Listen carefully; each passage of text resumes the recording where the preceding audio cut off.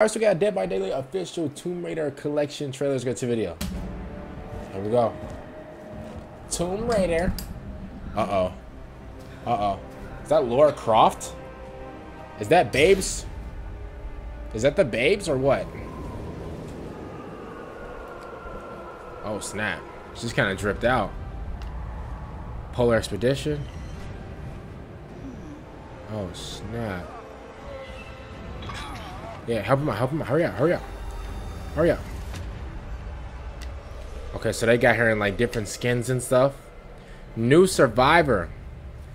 Got Lara Croft in here. Okay, Polar Expedition and Retrofit. Ooh, hold up. Listen, to be honest with you, bro, she's killing both fits, if I'm being honest with you. Dead by Daylight. Now, if I'm being honest with you, let me just say this real quick. I haven't played Dead by Daylight since, like, bro, I'm talking like a year and a half ago. And the reason is because, like, every time I would, like, you know, download the game or whatever, and I would try to, like, get in the game, bro, it legit took me, like, an hour for me to get into the game. Now, am I taking away on, like, how fun it is? No, because, like, in my opinion, I think the game is more fun when you have people that you know or whatever. But at the same time, it can still be fun when you playing against random people. It's just, I feel like for me, I feel like it's way more fun. Like if it was you and like a couple more people, whatever, in like a Discord or whatever, and you guys are like playing. I think that would be way more fun. But in all honesty, bro, like I remember games like Friday the 13th. Bro, that game was bro. Seeing like your favorite content creators play those games, bro, absolutely hilarious. And to be honest with you, with this game, that's where like I share like a lot of my memories. You know, watching a lot of like my favorite content creators play Dead by Daylight and Friday the 13th back then and stuff like that. It was just absolutely classic. But now, in my eyes, I kind of look at Dead by Daylight kind of like Fortnite in a way, because Fortnite, bro, they could put anything and anybody in their game.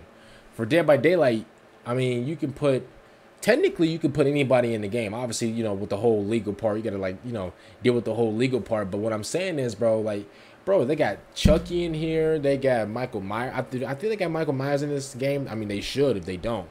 Bro, they got Tomb Raider in this game, bro. They could put like a lot more like scary, icons. They could put they could put the Joker in this game. The Joker will be nice in this game. A lot of different scary villains and stuff like that they could put in this game. So Dead by Daylight kind of like has that freedom. I feel like this game really has like that freedom to put like a lot of scary icons in this game. So don't be surprised if we see your favorite scary monster or villain or scary character in your favorite game, whatever. Don't be surprised if you see that in this game, because I really feel like Dead by Daylight can really do that. So comment down below, what do you guys think about Tomb Raider in the game? You guys know, listen, this is my girlfriend. I don't have a problem, with my girl, being in this game or whatever. But hope see you guys later. Thanks for the about. Make sure you guys like the video and subscribe to the channel if you guys did enjoy. And peace.